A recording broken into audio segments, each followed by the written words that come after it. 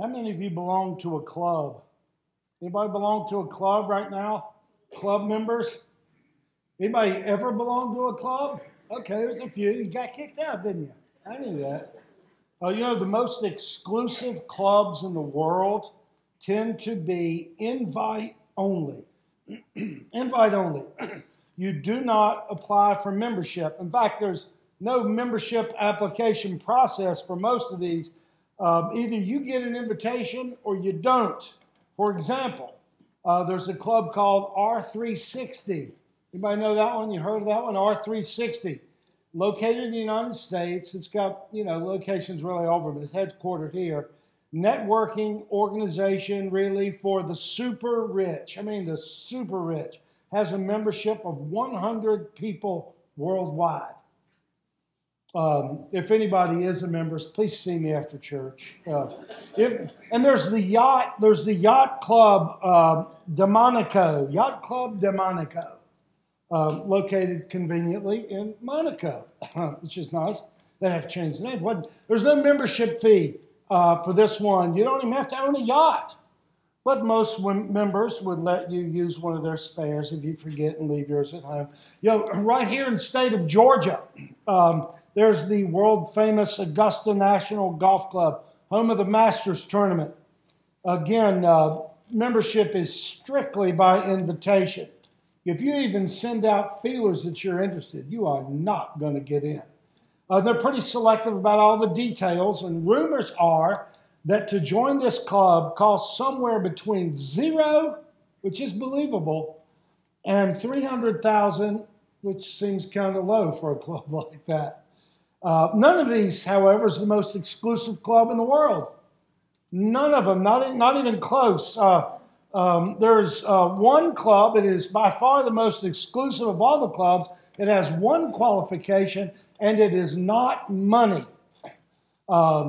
Even billionaires like Elon Musk, Warren Buffett, Jeff Bezos, they got no chance at joining this club. The most exclusive club in the world was established on the 20th of January, 1953.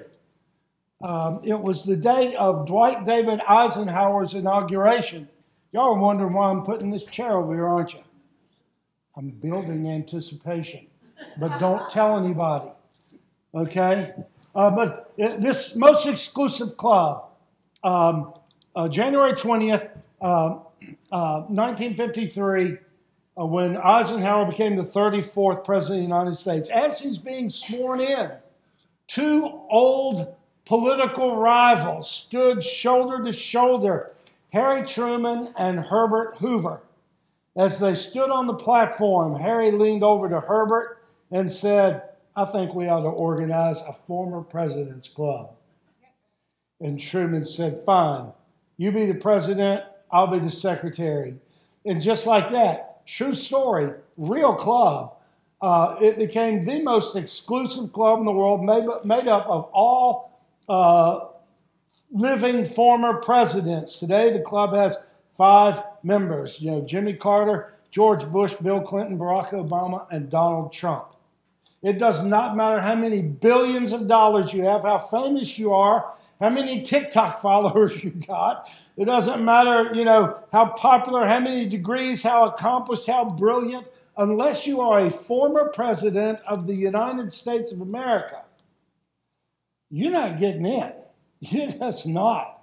And some people might care a whole lot about being a member of an exclusive club. Others of us just might not really care at all about such a thing. You're more like Groucho Marx, who famously sent a telegram to Hollywood's exclusive Friars Club, resigning his membership with these words: "I don't want to belong to any club that would accept me as a member." Yeah, that's pretty good. I love that story. Expect to hear it next week. I'll really like it. Worked on that laugh, though. Anybody here ever been in an exclusive club? Saw some hands up. You remember the club, an exclusive club? No, nobody? I don't want to brag or anything, but I am a member of Sam's Club. No. It's not the only one I belong to. In fact, the only club that I'm really, honestly, that's really a club, I think, and it's not Sam's. The only club I really belong to is the least exclusive club in the world. It's way lower than Sam's Club. Not everybody can join Sam's Club. I don't want to brag about that either. But you got to have $100 basically, something like that. I don't know what it is. Annual fee, join Sam's Club. But in this least exclusive club, you don't have to pay. You don't have to have letters of recommendation. In fact, everybody is already invited to become a part of this club, even if very few accept the invitation, and fewer still judge it worthy of their time. I want to talk about that club today. And I want to talk about the president of that club. What kind of a president runs a club and won't choose anybody? Everybody in it.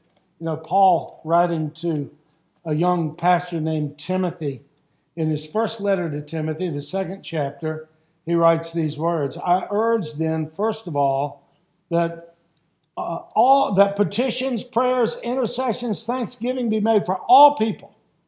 Now note that Paul prioritizes prayer. First of all, he says. And then he lists 4 kinds of prayer. Petitions, prayers, intercessions, and thanksgiving. It might be worth noting that Paul says, first of all, and he never gets around the second of all. Okay? I don't know why. Maybe because he didn't intend to do something that was in a list, but he never lists a second thing or a third thing. And you might expect that. First of all, do this. Second of all, do that. Third, do the other thing. And no, just the first thing. It's like Paul is saying, prayer is the first thing, and there's no second thing. It's the most important. It's where we start, and we don't even need to mess with number 2 right now. It lists these 4 ways, though. Petitions, that's asking God for something that you need or that you want even. Give us this day our daily bread. Prayers is sort of a general term. You use that. Intercession, kind of a, 3-nickel word. But it's praying for another person, interceding on behalf of another person, like when somebody's sick or in trouble. And thanksgiving, of course, that's where we express our appreciation to God for all of His blessings. And I'm telling you, if we did not take so many things, I have people come to me all the time when we're talking about prayer, not a prayer, praying in life group, praying, just having anything to do with prayer. They say, I just can't think of stuff to say. I can't think of things to pray. Man, if we did not take so many things for granted,